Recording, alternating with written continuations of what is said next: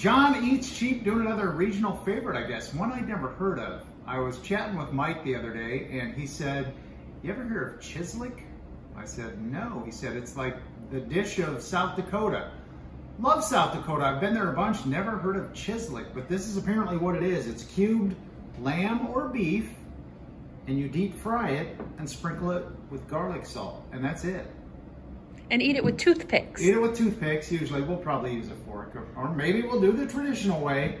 Anyway, remember bargain meat after Easter, I got some cubed lamb, so I got that. I dried it off here because we're gonna deep fry it in some oil. So here we go. So there we go, I dried it off because you don't want moisture and water going into that hot oil. Just like 350, I don't know. There's moisture there anyway, making its presence known. I think it'd be easier if I just drop it by hand. I'm gonna step back a little. You go ahead. I don't want to crowd the pan too much. That's probably enough. Just gonna deep fry it. I didn't season it. I saw some recipes where people like seasoned it ahead of time and put Worcestershire sauce on it. I'm doing the traditional way that I saw to do it. And apparently regionally there's a bunch of different ways to do it. Different cities have their own thing. My oil might be a little hot. It's cooling down now though. I'm just gonna turn it down a little. Yeah, you just kind of quick fry these, deep fried. Like I said, you could use cubed beef, like stew meat would probably, I guess, work pretty good for this. I would think it might be a little tough because lamb's not necessarily tender. And since you're not braising it or stewing it. We'll find out. Yes, we will. I'm gonna get my salt ready too because I want to sprinkle that when it's hot. Because it looks just about done pretty much. There we go. And it's garlic salt, not garlic powder. And some regions use like Lowry's seasoned salt. Well, that is crisping up nicely. I even saw some recipes that said dust it with a little flour. So another option. I'm going with the most original one and basic one that I saw. Certainly chime in if you make Chislic on a regular basis.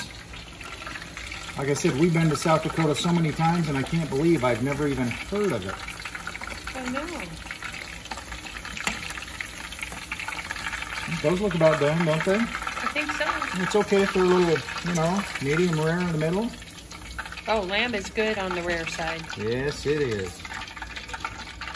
All right. I'm just gonna sprinkle that real quick, a little, while it's hot, little garlic salt. Oh, come on. Garlic salt does that, you know.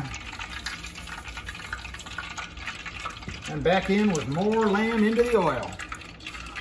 So I just noticed my second batch it's been in the oil longer, and see it's not crisping up as much. I think so much of the moisture is getting into that oil. Doesn't quite crisp up as much. All right, second batch is done. Sprinkling that with a little garlic salt. And this is interesting. Look at the two batches. First batch, brown and crispy. Second batch, more kind of poached. All right, I guess you need a bigger pan so you can cook it all at once. Well, I'll try one of each. Let me try one of the crispy. Sprinkle with garlic salt, Chislic.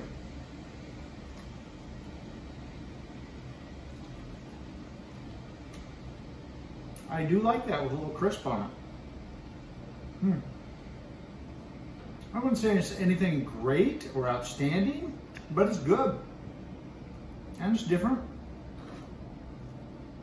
I'll try one of the soft ones.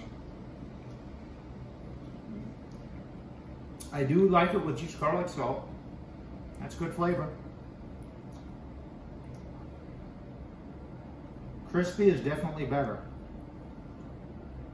Now, I don't know what the solution is to that because I just did small batch. One crisped up, the second one did not.